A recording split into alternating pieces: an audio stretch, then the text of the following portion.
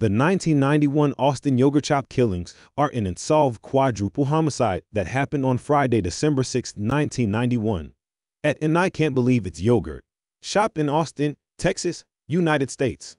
4 teenage girls were killed: Amy Ayers, 13, Eliza Thomas, 17, Jennifer Harbison, 17, and Jennifer's 15-year-old sister Sarah.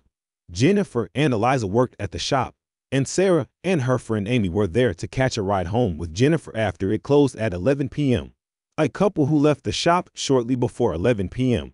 A man who had tried to hustle customers in his queue was allowed to use the toilet in back about an hour before closing time, took a very long time, and may have jammed her ear door open. A couple who left the shop shortly before 11 p.m. when Jennifer locked the front door to prevent more customers from entering, reported seeing 2 men acting suspiciously at a table. A police officer reported a fire in the shop around midnight, and first responders discovered the girls' bodies inside. Some of the victims had been shot in the head, while others had been raped. The murders were committed with pistol, and the perpetrators most likely exited through a back door that was found unlocked. According to one of the original detectives on the case, the organized method of operation, ability to control the victims, and destruction of evidence by arson pointed to an adult with criminal experience rather than teenagers. As a result of one of the rapes, the Austin Police Department has DNA from an unknown male. A Y chromosome match for the perpetrator DNA was discovered in an FBI research database, but the FBI declined to reveal the man's identity in accordance with the law of donor anonymity. And because thousands of men could bear this fragment of DNA, which is unable to identify individuals. On Friday, December 6, 1991, shortly before midnight, an Austin Police Department patrolman noticed a fire coming from an I Can't Believe It's Yogurt shop and reported it to his dispatcher. Firefighters discovered 4 naked bodies after extinguishing the fire. Each had been executed by being shot in the head with a .22 caliber lead bullet. Sarah's hands were bound behind her back with a pair of panties, and she was gagged and raped. Jennifer was not restrained, but her hands were tied behind her back. Eliza was gagged and had her hands tied behind her back. All 3 had been severely burned and shot in the head. Amy's body, unlike the others, was discovered in a different area of the shop. Although she was not charred, she had second and very early third-degree burns on 25 to 30 of her body. She was discovered with a sock-like cloth wrapped around her neck. She had been shot in the same place as the others, but the bullet had missed her brain. She also had a second bullet exiting through her lateral cheek and jawline, which had caused severe brain damage.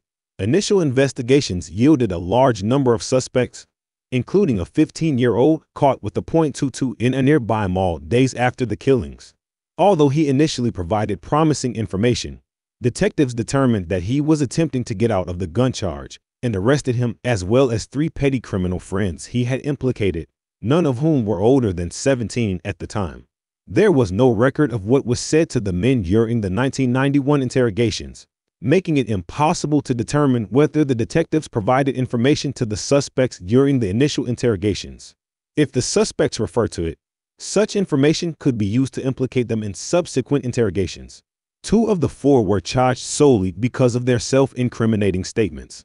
The prosecution went into great detail about the atrocities committed against the young victims, but presented no hard evidence other than confessions. The 2 were convicted, with one sentenced to death and the other sentenced to life in prison due to his age at the time. A new detective on the case several years later theorized that the 4 teens from 1991 were credible suspects. They were in their 20s at the time. Confessions were obtained from some of the suspects during a series of interrogations conducted by various detectives. They claimed that all 4, Robert Springsteen, Michael Scott, Marie Spears, and Forrest Welburn, were involved in the murder. However, because the co-defendant was not testifying, the prosecution's tactic of using excerpts from each other's alleged confessions at the other's trial was ruled to have violated the Confrontation Clause. Both convictions were overturned solely on the basis of the Confrontation Clause, and the men were released in 2009. The prosecution insisted on a new trial. However, forensic examination revealed that the DNA discovered in a victim was not theirs, nor was it that of the other 2 individuals named in their confessions. As a result, the prosecution dropped its plans for retrial. Later, Texas courts ruled that those who were released were not entitled to compensation because they had not proven they did not commit the crime.